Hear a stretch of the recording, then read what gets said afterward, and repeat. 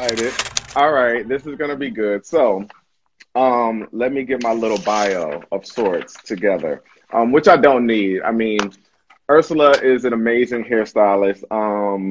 She's worked with Rihanna, Zendaya, Queen Latifah, Gabrielle Union, Candy Burrs, Keisha Cole, Remy Ma, Mary J, Kerry Washington, Serena Williams, Anita Baker, Laverne Cox, Nia Long, Jill Scott, Kiki Palmer, Naaman Harris, Justine Scott. List goes on of different people, but she's not just a hairstylist. And I see her as like a part of pop culture. Like I remember, again, I was playing at the top of the hour, Rihanna, Umbrella, and the haircut is part of that, like even that whole moment. And so that was her. And then even more recently, things she's done with Zendaya, and they're just like all these different moments. So anyway, I'm going to bring her in. That's a good little, 1-2 intro. But I want to bring her into the room. Ursula. Ursula. What up? What up? What up? What up? What up? What up? What up? What up? What up? I'm so happy to have you here for real, for real. How are you? I'm good. How are you? Wait, am I crunched? Because after every live, everybody's like, "Oh, you did good, but you was mad tight. You was." I mean, when there's two people up there, then it makes us do this. But that's why I sit back here. But I can see your head's chopped off a little. But okay, that's good. All right. How are you? Where are you? I am at home where I've been for the last 5 or 6 weeks. Oh my gosh, that is crazy. In Brooklyn, right? In Brooklyn. Yes. I'm in BK, okay. So how's that been? Like, how's life under lockdown been for you? And you are also a salon owner again. Hearts going out to you in that regard, and just kind of all of that. But how's life on lockdown been? I wish I could have something bad to say. Like, I've been saying it, like I've been mostly positive and every once in a while you want to cry, but it hasn't really been that bad, and I didn't want to, I'm not jumping around, but it hasn't really been that bad. I've been busy for quite some time. So to sit down for a month is not that bad. I've just been using my time very wisely, and, cleaning out closets that's been sitting there, and, cupboards, and throwing out expired food that I never touch because I'm never here. So it's actually it's not all bad. It's not all bad. Okay, so you've been and you also have your Ursi's chair on Sundays that you've been doing, where you do like demos and talk to people, and it's been good. Yeah, I've been keeping busy with Ursi's chair, and actually that's been my like, I feel like I work once a week now. I work on Sunday now. I work on Sundays, and I created Ursi's chair. I created Ursi's chair maybe a few years ago, maybe like 3-4 years ago, via Twitter. But I was so busy, trying to be busy doing all these projects, and just never had time to really put that time into it. So I was like, you know what? Let me get busy and try to do it, because I've also been, doing little shows. Like I had a little BT hair show, and all these little opportunities. So I was like, you know what? Let me do it myself and put something out there that I feel great about. I love that. Yes, and the people need it. It's been good. It's one of my weekly Corona content moments. Like I have that. I do like Nikki's walk-in Wednesdays on Wednesdays. Oh, I love it. Dance classes I go to, but now I have my own Corona schedule. But okay, cool. So it's cute. So let's talk about it. Like, how's it been? Okay, I'm trying to decide right now if I'm going to. We'll do Corona later. All right, you're iconic. Okay, let's talk about it. Oh well, I was listening, and you said that I was a part of pop culture, and I was like, oh, I never heard that before. I actually like that. It's real. Like when I think about these moments, especially when the hair is so important a part of it. Like I look at these things, and that's why I've even created this platform. And I think there are more people like me who do this, but I look at these moments and I see past just the front facing image or moment. And I'm like, oh my God, look at the hair, look at the makeup, look at the styling, look at the set, all of those things, especially when pieces of it stand out and you've made. And I think even when Rihanna was coming out with, and I don't know if that was you guys' first time working together during Good Girl Gone Bad, or it was just early on, but it was definitely definitive for her, You know what I'm saying? Like that was a defining part of that. And even when you go to Loud or Rated, all of those moments, there were always something different. And you look at all those covers you did during that time, it was like, oh, she was out here. That's kind of when she came into her own. Okay, I'm done. Absolutely. Well, we worked before Good Girl Going Bad. We worked together for like maybe a few months before because I had just started working with her and she still had long brown hair. So we had like a little stretch with that, like a small stretch with that. And then I think I came in to work with her first time was Unfaithful. She had a song named Unfaithful. She did a video for it. Oh, okay. And I came in on that video to do her. I actually filled in for like, it was a 2-day video job. I filled in for the first day and then I just started to fill in with her all the time. And then after when she was getting ready to work on Good Girl Going Bad, she was like, you know what, I want you to give me my new look. And I was like, all right, let's do it. Like, because we already was having so much fun. We were actually having a lot of fun with the long brown hair, but it was getting a little, it was a new project was brewing, so it was time for some new energy, a new look. And, it just happened. Like, I didn't think about it. We just did it. How did that happen, though? Like, is that part of what you decide? Like, how did you guys decide that's what it was? It was pretty collaborative because we kind of like spirit animals. With like spirit, like we're like, I don't know if we're like, she's like my hair soulmate. So we think alike. So as soon as she was getting tired with something, I was already getting tired with it too. And she was just like, all right, we're ready for something new. So we were always on the same page when it came to that part. So it was just like, she just said like, and I was coming in with different hairstyles. Like I had just started working with her. So I was like, I was young, like 10, 15 years younger. So I was changing my hairstyle every week, 2 inches, 20 inches, all different type of bobs and looks. So she was like, oh, okay. So she knew that I wasn't afraid to play around. So she was like, I want you to do my new look. And I think I wanted, she wanted a bob. And I was like, all right, let's do it. Let's try it. And we just went in. So it was collaborative. Yeah. It was collaborative, but it was both of us working together. And we both knew that this was an important move because everybody was so adamant on her not cutting her hair, not dyeing her hair black, keeping her long brown hair. So we knew that when we did it, we had to really make sure that shit was hot. Oh my gosh. And it was hot. And again, then you guys went on and all these other looks. So how, like, did you feel pressure like every time? Because again, you're creating all these different looks and Rihanna's in the spotlight, especially at this point. So do you feel pressure as a hairstylist to create all these, like to keep creating? Absolutely. Yes. The pressure's on me because it's funny because people, you really only see artists sometimes. People, you kind of feel like you see them every day because you see them on tabloids and TV every day, but you really only see them once every couple of weeks or couple of months. So those downtimes, I'm like going crazy trying to figure out this, and Rihanna's hitting me like, "What we doing?" And it's like, real, y'all know the bad y'all when she hits you like, "What we doing?" Like, you know what I'm saying? I'm tired of this. It's like, So yes, there is pressure on it because when you think of somebody that works behind the chair, it's fine. Like if her hair doesn't come out great. Or, only thing she has to really answer to is her husband, her best friend. That's all. That's it. But when we put something on somebody, the whole world is coming at us. So yes, the answer is yes. There's a lot of pressure that goes behind that shit. Yeah. Okay. All right. And how do you deal with that? And also, I want to know almost what's your research method too to stay so fresh? Like, because you're always coming up with these different ideas. How do you remain inspired, and how do you deal with the pressure?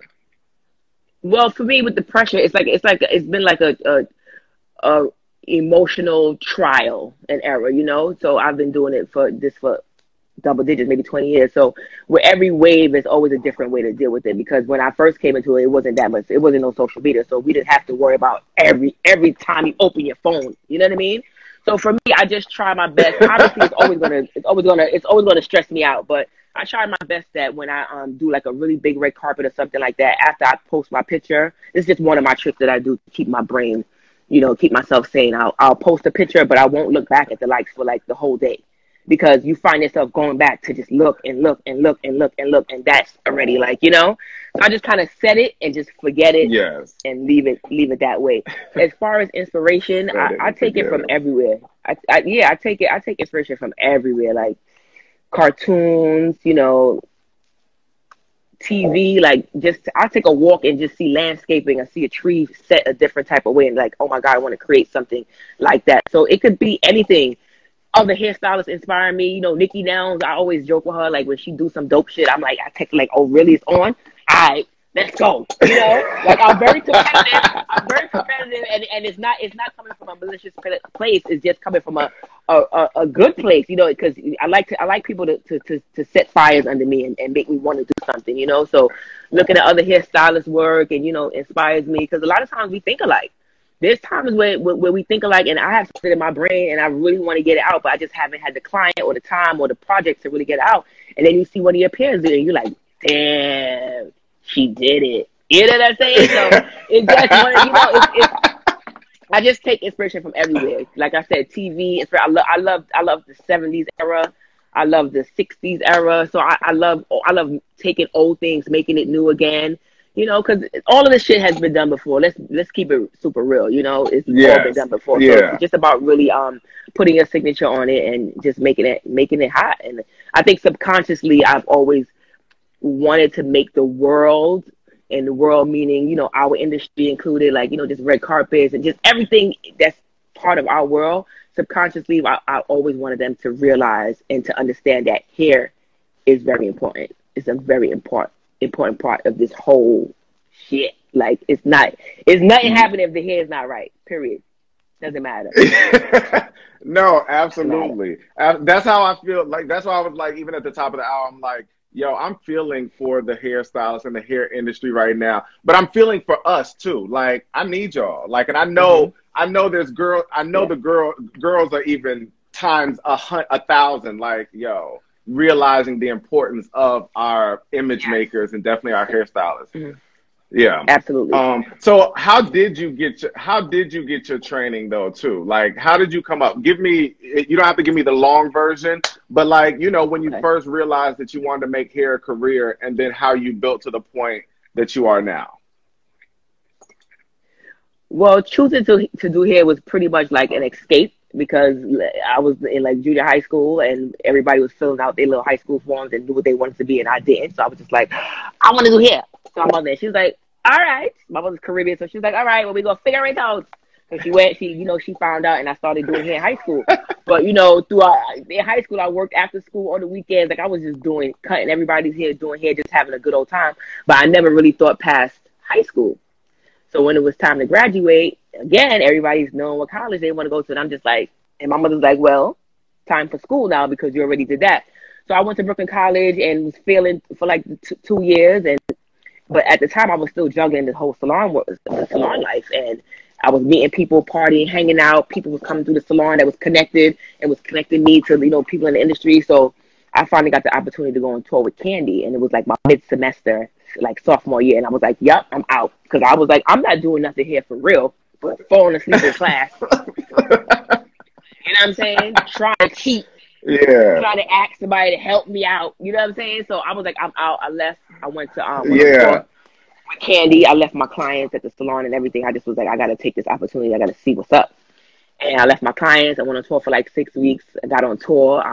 First night, I bawled my eyes out because I was like, what the fuck did I do? Like, I'd never been on tour. I never even been away from my family, friends that long. Like 6 weeks was a long time back then. Like, you know, it's still a long time to me, but that's a long time. You never been on tour. You never really been in the industry. Like, you did like one person here, two person here. You know, I was doing Remy sometimes. Keisha Cole I had did a few times, but you know, this was like a big deal. So I said, all right. Got on to, like I said, I cried the first night, and after that, it was a breeze. Like, I just loved it. Came back from tour, and it was like, all right, can't go back to school. Got to rebuild my clientele. I need money, too, because the money situation, like, they was taking forever to pay me. So I was just like, okay, I got to figure out how to make this right. Because my mother's like, you left school, you know, you live in my basement, but you still got to pay me rent. So, all right. So now my main focus is to make it, to really solidify what freelance lifestyle into a career for myself, because I gotta make money. I gotta live, and I like nice things. That's the other motivation. Like, I really like nice things. So, you know, first we gotta make money. So came back and just was really diligent on rebuilding my salon clientele and got that back up. And then, you know, my popularity raised a little bit because now I'm kind of like working with celebrities and, you know, I'm here, I'm there, so that my clientele is growing really nicely, and I'm kind of stepping out and just doing celebrities here and there, and just by recommendation, but no agent. So now I'm screwed because I don't really know how to work this computer. You know what I mean? Like, I got to do these invoices, and I'm trying to do hair. It's a whole thing. So finally, I'm meeting people in the industry, friends, you know, makeup artists are recommending me. And finally, I had worked with Keisha Cole maybe like 2 years prior. They shelved her, but they brought her back out. And she remembered me, and she wanted to work with me for this project. And the makeup artist that she worked with was my friend, and he had an agent. So it all just lined up. And the agent hit me and was like, yo, finally, after I was stalking her for like 6 months, she was never hitting me back because I didn't have no money for her. So she was like, whatever, I had no time. So finally she saw money and she was like, let's go, and got an agent, and then it all just from there. Yeah. But I worked in the salon for like almost 10 years. I did like 10 years in the salon. Yeah. Wow. And now, okay, so how long have you had your salon? My salon is now 7 years old. Yep. I opened in 2013. Wow. Mm-hmm. Wow. How do you juggle, like, because you're still actively working, like, a lot, like, outside of the salon. How do you juggle that, both of those?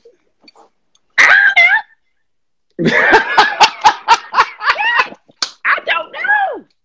Like, what the hell? It's just you so like much, you tell me. I don't even know how I'm doing this.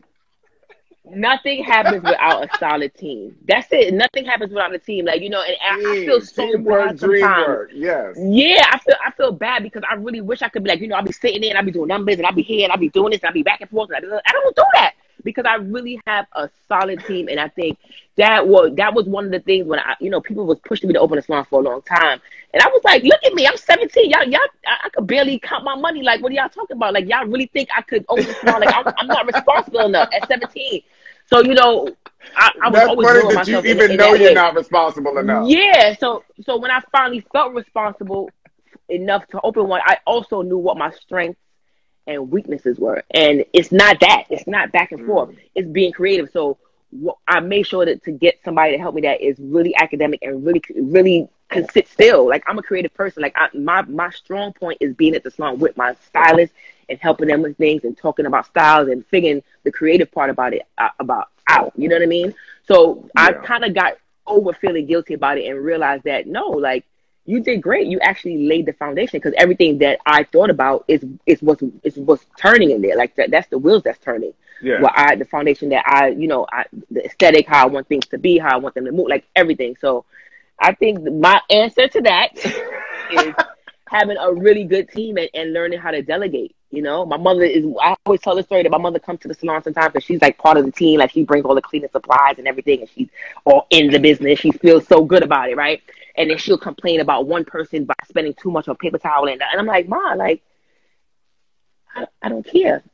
Like, you don't care. I'm like, Ma, like, I have bigger things to think about. So if I really sat there and went through everything of all these little things, like, I mean, I know some people would be like, that's wrong, but you have to be able to delegate and let people make their best decisions in their category and let them do it. And they obviously, I have my meetings once a month and go over things, but I think that's what it is, just really having a strong team that you believe in. Teamwork. I love that. A strong team. Okay. Tell me about some of your most memorable moments as you've been out here in these streets creating iconic looks, because there's so many. Tell me some of your favorites. You mean look-wise? Or you mean just a moment that happened to me? Look-wise, What? yeah. Like, okay. Give me a moment. Give me a moment.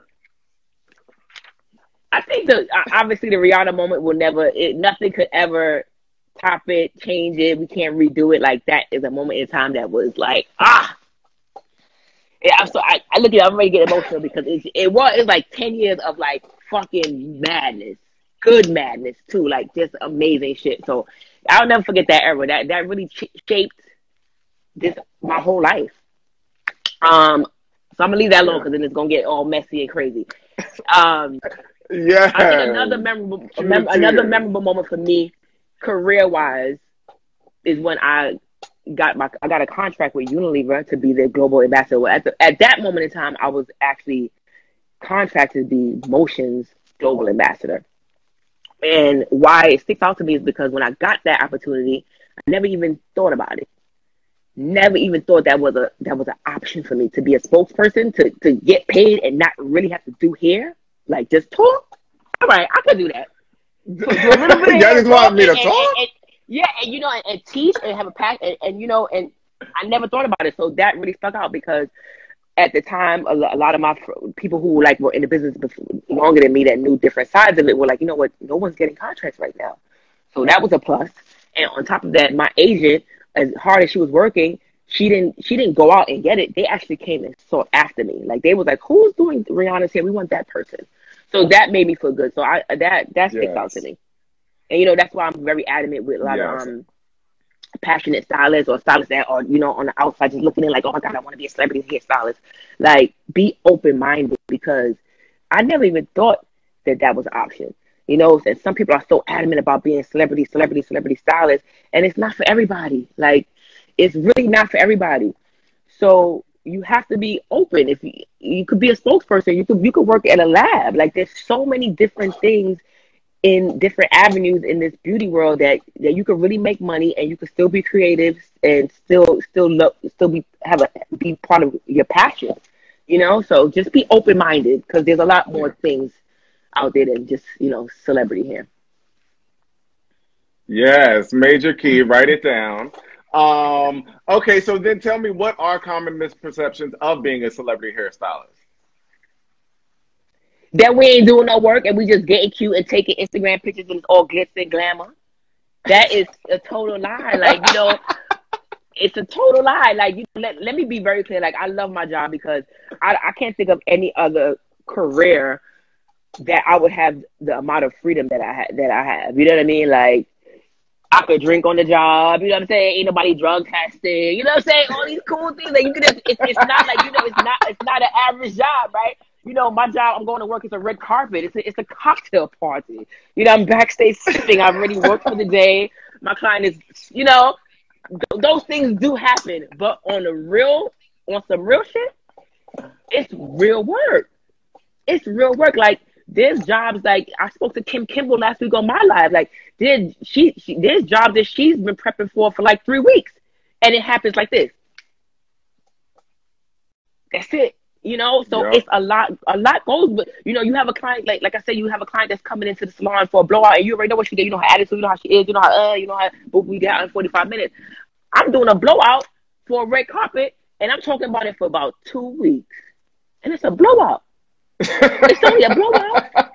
You know what I'm saying? Like, there's a couple of girls that could blow out like me, but I gotta have a conversation with the stylist. I gotta have a conversation with the makeup artist because she want to do a wing lash. So is the curl gonna sit? Like, it's so intricate. It's really a lot of work, and I consider that, I call that the business of hair. Like, you could make a whole 3 weeks talking about one ponytail for a red carpet. So there's a lot of work. There's a lot of research that goes behind this other conversation. My agent is talking to their people. Like, my people talking to their people. I'm talking to the makeup artists. I'm talking to hair companies. They shutting me down. Y'all think it because you see us posting, this hair from this company. It was great. You know how much work we got to do to get that hair? How many promises we got to make? It's a lot that goes behind being a celebrity hairstylist. And, it's really good. It's rewarding, but we are actually working, guys. Like, it's not just fun and glitz and glam. And if that hair don't come out right, and your client read them comments, if that hair don't come out the way if the internet start going in, them internet start attacking you, and your celebrity clients start hitting you. Tell me about. You don't have to tell me about the. What's the moment that happened? What's a moment? You don't have to tell me the style, but if you can think back to when that's happened before, how did the client react? I think that for me, and was it something that you guys thought was good beforehand, before the internet started attacking? I've had that situation where it just didn't go right. It really didn't go right, and everybody loved it, and I hated it, and the client loved it. But there's times when you think it's great and your client doesn't love it either, or it's totally fine. But the internet just always got something to say. You know what I'm saying? So now it's a lot. So being a celebrity hairstylist is bigger than doing an amazing ponytail, amazing blowout, um, amazing lace front. It's bigger than that because yes, there's 1,000 girls that could do it, but it's a certain temperament that goes behind it, and it's not for everybody. It's not for everybody. It's not for everybody. No. It's not for everybody. Okay, so tell me how you feeling about things moving forward now. I'm gonna kind of do a little Corona talk real quick, and then I'm gonna get into some of your favorites, and then we're gonna close out. Okay. But yeah, so how are you feeling in this? What are you thinking? What's on your mind? I mean, at first I couldn't really see. It was very foggy because I didn't understand because they had us so like, don't even touch your mother. You know, if you don't live with her, like it had you so afraid to even be around anybody. But now that we go, you know, we kind of like they say the curve and all these things, I can see my way a little bit more, and I feel like when it comes to the beauty business, you could look at it and say that it hurt us, right? Because we can't open our salons, we can't get our clients ready for a red carpet, none of those things, but it's not going to last forever. I don't believe it will last forever. What I do believe on the back end of it, it will bring. Wait, I think you're frozen. Are you frozen? Oh no. Sorry guys, Ursula tapped out. Let me see if I can get her back on. Ursy, you were right in the middle of giving us a word. Okay. I'm back. We back. Okay. All right. Go ahead. So I do think, right now it's definitely hurt the industry. We can't make money and blah, blah, blah. But we are part of an industry that can make money again. We will make money again because I think, one, people, the average consumer, the corporate America, everybody has realized how important and essential the hairstylist and barber is. So now we have to fix this part for the future so that this part doesn't happen again. And we have to figure it's not going to be easy, but it's going to happen. But like I was saying before, I think that it will. I think for quite some time now, a lot of different components have came in and devalued our industry. Like what? A lot of things. Everybody wants things quicker. Everybody wants things cheaper. Everybody can do hair now. Everybody can do makeup now. So it's everybody. Like it's. Do you think that social media has anything to do with that? Social media is a part of it. I don't think it's 100% the part of it. I think it's also just time. You know what I mean? It's just the evolution of time and skill and just the world. Yeah. But in social media, definitely we could talk about that. But I think it definitely plays a certain part in it. But it's just the industry has just devalued in such a bad way. You know, we have everybody doing hair. You know, everybody's just doing it in their backyard, in their front yard, in their kitchen, everywhere. So I think now, you know, with this whole thing, like you and Chucky were speaking about this, that, you know, when we're on sets now, the value has to go up because we're risking our lives to come out now. And things have to change. So before, when you guys were trying to rush us and trying to save money and save time and have hair and makeup working at the same time and nails peeping in from the bottom, you know what I'm saying? Like now, like said, it's going to go back. It's going to go back. Because before, that's how it was. Before, we had the budgets, we had the money, we had the time. You know what I mean? We had the budget, we had the money, we had the time. So hair took their time, makeup took their time, and then we worked together. So now I feel everybody like took their time. The set life, can work at their craft. The set life, the on-set life, you know, the whole that whole VIP and the exclusive experience of set life will come back. I do believe that part will be strengthened. So I'm still thinking about the salon part and how those will be strengthened. But either way, it's going to be because now if I can't have 20 people in my salon waiting around like how you normally would now I have to have 10. So I'm sorry guys, but the price may have to go up a little bit now. It's a little exclusive. Price went up. Because now I got to deal with you one-on-one. I got to make sure I got to clean up before you. I got to clean up after you.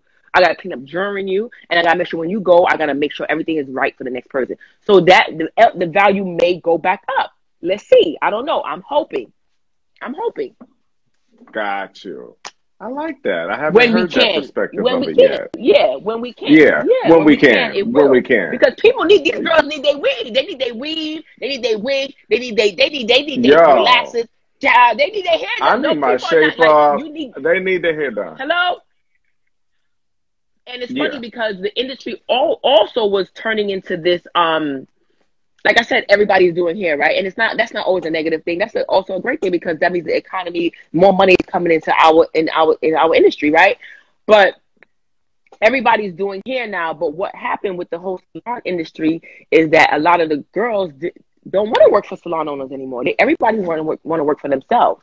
So now that actually might be a better thing. You know, it was causing some of the salon owners to suffer because everyone want to work for themselves. No one want to work under an umbrella. You know what I mean? So now that option may become stronger because it's more of a private option. Like people are in their suites now. So, you know, it's only me and you. I'm doing you, and then you're going to leave, and I'm going to take my next person. So we have options out there. They're going to figure something out. We figured something out after every tragedy that we have been through, and we just been stronger for it. So, you know, we'll see what happens. Got you.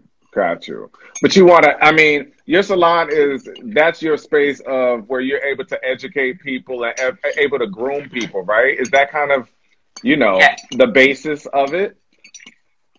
Well, it's not only the basis because it's definitely a salon. So, like, it's a salon, like, you know, it's a salon, honey. Come here to work. Okay? You're going to learn because you're going to see us working, honey. We ain't come here to work. Salon ain't no it ain't that. Okay, you ain't come here to learn. You're here to work. Ain't no school. You pick things up. That's what I like about my salon. Like I hire girls that are really good, so that when you come in, you'll learn from me, but I want to learn from you too. Everybody just can't come, just keep sucking from the mentor. You just don't keep sucking. Like we want to be replenished as well. You know what I mean? So the reason why I decided to open a salon is not, you know, not necessarily. I didn't want to go back behind the chair because that was going to be hard. But like you said, I was still busy. But I really wanted to create a space that wasn't available when I was doing my thing. You know, when I worked in the salon, I started to really juggle. Like I started to have to call out and do my celebrity clients because they were just calling like, we need you for this, we need you for that. And I'm like, all right. So I wish I had that foundation that would have helped me like keep my clientele together. Because like maybe 10 years passed and I hadn't seen a lot of my clientele. When they ran into me on the street, it would be like, oh my God, where you at? And I'm like, nowhere. Like I wish I had a salon that would have helped me. So, you know, while I was massaging my new found career to still help me to create, to keep what I had there so I could still come back and still have that form of income. Because when I was transitioning from behind the chair to just doing freelance only, I was broke. Like I have no money. Like it was one of the toughest. That's a memorable moment. That's a memorable moment when I was not making any money. Like transitioning from being behind the chair into doing freelance full time. It was rough for me financially, very rough. So, like I said, the reason why I opened the salon is not just for me to get back behind the chair, but just to create a dope space for stylists like me that want to work in a salon and work with somebody that understands that possibly I might want to step out, but I don't want to leave. I want to still work on building a clientele and having a salon home. And that's important. It's important. Yeah. Absolutely. Guys, if you guys want to ask questions, ask in the question box. I'm looking through some of the comments, but try to ask in the question box a little bit. So, Ursula, okay, real quick. So you never told me some of your, like the looks. Give me a favorite. Okay. It doesn't even have to be Rihanna or Zendaya, but give me some of your, like, I'm proud of that work. Give me proudest moments. Definitely proud of Zendaya's Joan of Arc look for Met Ball. That was like absolutely amazing. I loved it, and it's because I nailed it. Because luxury. Everybody knows luxury law, and law is very tough. And he was like, "It got to be the specific red." And I was like, "Oh my God, he gonna kill me today! Today I'm gonna die." I had about 20 red wigs. Like he better like one of these wigs today. So when he actually we called him on FaceTime to show him, because we already started hair and makeup, but he's running around different clients, and we show him on FaceTime, and he's like giving me a little smirk, like I knew I nailed it. So that sticks out in my head. Love that. Also love the Cinderella look from Met Ball, which came as a big surprise for all of us I because love that Cinderella Zendaya and look Law, too. Zendaya and Law, they kept that secret from the whole team. Yes. They were the only ones that knew what was happening with the dress, like literally. Yeah. Like that was just amazing. Like I didn't even know that was happening. So wait, honestly. so you didn't even? No, not until the day of. They was kind of like saying like it's supposed to do this, and then we finally get to the fitting, and I'm like, oh, let me fix this piece of hair. Hold up. Let me go back in. Let me tighten this up because it was. She never said an iconic moment. Big surprise. Yeah, that was good. Oh, that was fun. Yeah, y'all killed that. Yeah, y'all killed that. Yeah, okay, and then Rihanna looks faves. Definitely short black pixie. What's this video? Oh my God, there's so many videos. Take a bow? Take a bow? I have somebody. Might have been Take a Bow. Was it Take a Bow? It might have been Take a Bow, short black hair. Okay. That was good. I love. Yeah. The red era was memorable because it was a very love-hate relationship with the red era. Why? That red era was a nightmare. Yeah, it was. Just so you guys know. So anytime after we got rid of that red hair, people was like, "Bring back red Rihanna." I used to be like, "Shut the fuck up, no!" Because that first of all, red was iconic. Red was how it came about was crazy because I was literally going, I think, to Brazil to do her for something, and I had already packed up my stuff, like prepped all my stuff, had my stuff ready, and then her assistant hit me like, yo, bring everything to turn her red. And I was like, what? So now I had to, before I go to the airport, I gotta stop and buy all this red, everything red, just red, because now she wants to go red, and we had been speaking about it for quite some time, but we didn't do it yet. We didn't know when we were going to do it, and so that it's memorable because of that. And I didn't want to do it yet because it was not in my element. I was going to Brazil, like I didn't want to switch her over that a major change like that, and it was like not in my element. You know what I mean? Yeah. So that's why it was memorable. 2, red fades every second of the day. That hair faded. So with every texture you try to do, if you try to do straight, curly, whatever, wavy, the red is going to read differently because remember, even though her hair is colored, I'm coloring extensions. So every extension would take the red differently. So it was like, oh, wasn't her hair red a different red last week? And it's like, I'm trying to keep it the same, but it's not happening because the child want to change her hairstyle every week, so it's not working. Like it was just crazy. It was just crazy. But on the flip side, I really loved when I think it was the EMAs, and it was red, and I put it into like a big bouffant, like it was really big, and it was just, and the dress was big, and that was one of my happy moments with the red hair for sure. So I have my love-hate with the red. Some good moments and some bad. Yo, it was so iconic. All the girls wanted that red hair after that. Oh, tell me about it. And then what was it when you had the clips in her hair? Oh, that was the doobie. That was doobie. That was the doobie. Yeah, that was VMA. I think that was VMA. I think that was VMA as well. It might have been. I think it was. I don't know. But yeah, the doobie was memorable. That was memorable because I did not want to do it at all. You didn't? I hadn't seen Rihanna. She was on tour. No, I did not want to do it at all. She was on tour. Like she did like a little tour. And at that point, I think I wasn't really doing much tours anymore. So I hadn't seen her. So when she came in for the prep, like she'll fly in. I flew into LA. She flew in from wherever she was. And I get to the hotel. She tells me, what? I'm like, mad attitude. I'm just like, I don't know about that. And everybody in the room, everybody got the dresses, everything out, everybody hype, and I'm just like, I'm the one person like, I don't really know if I don't know. And she's like, you sure? So now we talk about it, and now she's hyping me up, and then I'm like, you know what? She could pull anything off. Like, let's just do it. Let's do it. She could pull it off. And then, yeah, she could do it. And then when we did it, everybody went so crazy. I had to text her. Like, I think I left to go right back to New York the next morning. So like early morning, I texted her like, you was right, yo. Like, you killed it. You could do anything. Yeah, so that was very memorable. Yeah. Yes, I love that moment. That was iconic. Wait, let me see what question I might have. Oh shit! Did this thing freeze? Okay. I can't even see that far, so I'm not even trying to see who commented and talking. What was your favorite look you did on Mary? Oh yeah, you did Mary. Oh, Mary. Oh, I love Mary so much. Mary is a dream to work with, and nothing what you would expect.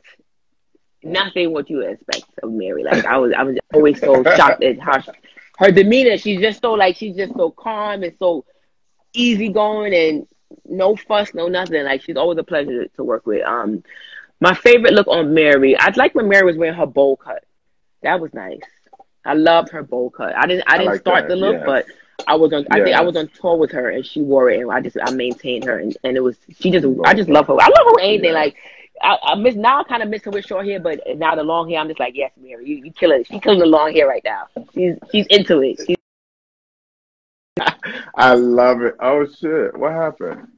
Hello? Yo, they are playing me. Ursula left us, guys. I don't know what's happening. Okay.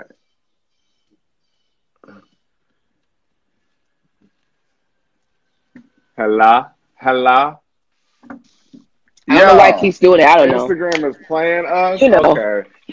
Okay, Yep. all right. Well, we about to wrap up anyway. Okay. I do Yep. want to know, like, what advice would you have for stylists right now? It could be in Corona world or just in general. What's a solid piece of advice for someone, um, yeah, who's trying to get where you are? I think, really one, try your best to continue to sharpen your craft. Like you see all these videos, these crazy videos, people cutting grass. That's real. Like when you're a hairstylist and you have passion, you could see anything and cut it and sharpen your craft. So maybe you can't find any grass out here in Brooklyn, but continue to sharpen your the best way you can. The best way you can. Just remember that they can't take away our skill. They can do whatever they want, but they can't take away our skill. Remember that. Ooh, That's it. remember that. Do the work the Yeah. same. You want another Drop the one? mic. You want another one? For another Another one. one. Give me I another think I one. dropped the mic already, but I'll give you another one. This is for the Pick the young, mic the back young up. stylists the young stylists that they are so adamant and they see me people stylists like myself and the Kim Kimballs and the Kendall Dorsey's and just all the hairstylists right now. You see all of us popping, but understand that I can't speak for everybody else, but I know I can speak for myself that hard work is what will bring you here. So do the work and the fame will follow. If your drive is just to be around a celebrity because you think it's gonna be cool and it's gonna be fun, your bubble will get burst very quickly. So one more time. Do the work and the fame will follow. That's it. And scene. Yes, everything to me. That's a moment. Okay, we're gonna do a quick round of either or and then word association and then we out. Okay, either or. Music video or commercial? Ooh. Music video. Compassion or tough love? Tough love. Tough love. Sew in a wig? Sewing. Paris or New York? Oh, New York. New York. Amazon Prime or Netflix? Netflix. Short or long? Both. Whatever I want. Like, Curly or straight? straight. Obama or Oprah? Ooh.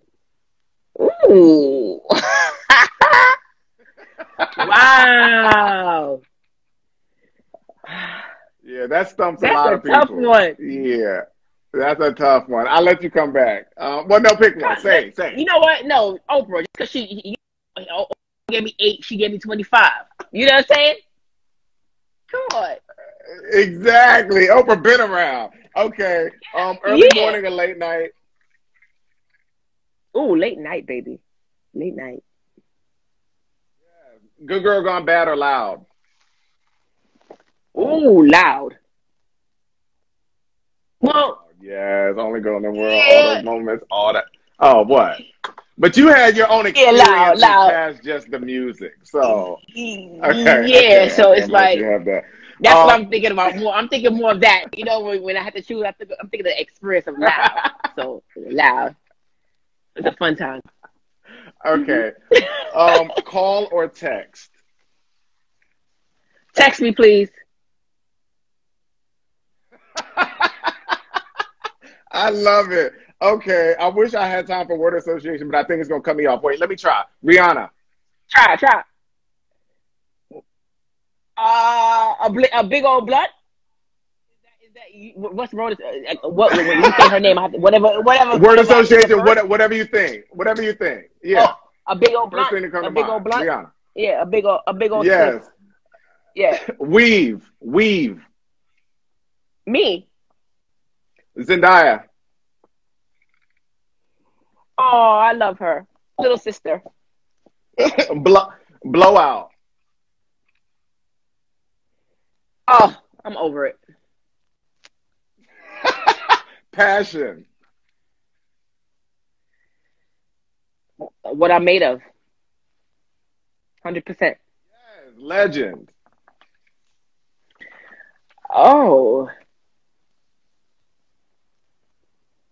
Ooh.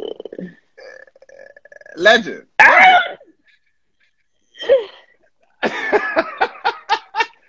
Okay. All right. Pass. Fine. You like pass? All right. Forget that. We're gonna take him out of here with this. Tell me what is a quote to live by for the people. What's a quote you live by? A quote that I live by sounds corny, but work hard, play harder. Yeah. Ooh, that's a good one. Yep. I love it. That's a good real. one. Wait, let me see if I have any last minute questions. And that's real. Oh my God. That's real. Okay, wait. All right. You know what? It's actually about to cut us. Favorite look on Queen Latifah? Oh, I haven't done one yet. I haven't done a favorite look yet because I feel like every time I do Queen Latifah, it's always a rush. Like the timing with her and us, like it's hair and makeup is always just like ponytail. So I haven't got a chance to really kill it. Okay, answer this and that'll take us out, I believe. 3 must-have tools that you can't live without. Definitely a flat iron, my razor comb, and cheesing comb. Perfect. I love it. Ursula, thank you. Oh, the countdown just started. I got 2 minutes till it's cutting us off. I appreciate you so much. You're an icon. You're a legend. And I feel honored that you wanted to come up here and talk to me. Thank you for sharing with the kids. I appreciate you. Good luck with the salon and all that's happening. Let me know if you need me for anything. I'm here. Is there anything you want to say to the people? Thank you guys so much for joining us. And I love the fact that everybody's inspiring everybody. So let's continue to keep supporting everybody's lives. Mine, his, everybody's. Because it's all we have, guys, to stay connected. Ursy's Chair, Sunday at 6 o'clock. Ursy's Chair, 6 p.m. live Sunday. Yeah. We lit! Bye. We lit! Thank you, Ursy. All right, bye. All right, you guys, before it cuts me off like it did yesterday, I just want to say goodbye. Tomorrow I have EJ, who is the CEO and founder of Crowd Management, an amazing management firm for creatives. And he's going to come on and he's going to drop gems about branding, about strategy, about when you're ready for management. So get your questions ready. And thank you guys for another amazing live. I appreciate you, Ursula. Thank you, Jess, for making that work. And yeah, I'm clocking out. Peace.